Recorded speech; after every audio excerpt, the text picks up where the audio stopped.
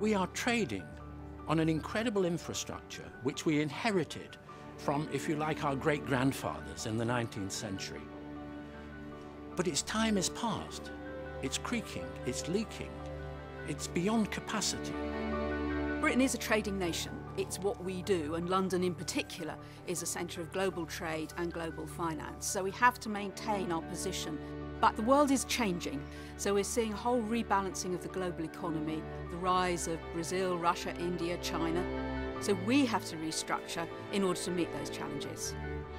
One of the main areas that we must make sure is up to 21st century standards is the transport network, because that's at the heart of what creates an economy.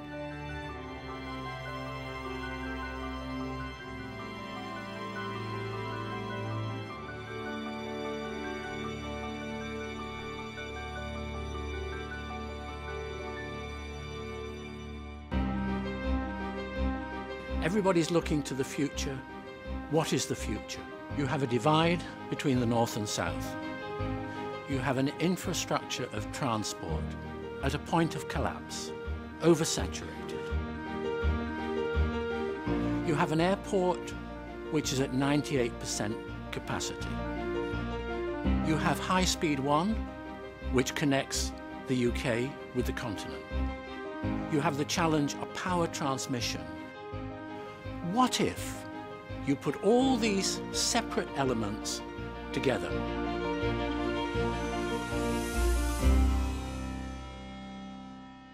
The first phase of the infrastructure we need is to create these new rail networks which go around the capital instead of everything going through the capital, to make it possible to connect northern cities across the Thames, across the Channel, into export markets in the rest of Europe and indeed the rest of the world. We've got the existing port infrastructure, so making those connections is the important first step.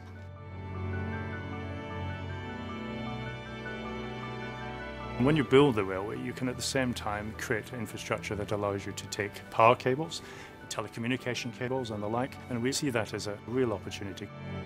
There'll be beautiful stretches of countryside where you really want to make it evaporate.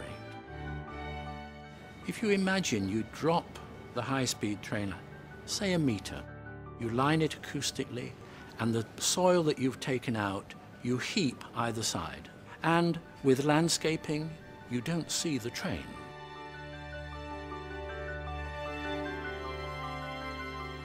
The really interesting thing about the Thames is that we can use our investment to do more than one thing. You could create a new Thames barrier to protect London against floods in the future. You can use tidal energy. You could combine it with power transmission. You could create a new airport. You can have a railway station connecting the continent underneath the airport. Put all this together, it could be an incredible initiative. Whether the taxpayer does it or private finance does it, there's a payback. In any 1 year, it probably won't cost anything more than, say, the year's biggest spend on Crossrail. The cost of doing business as usual is unaffordable and is certainly greater than this initiative. Does it need more courage to go this way? Of course it does.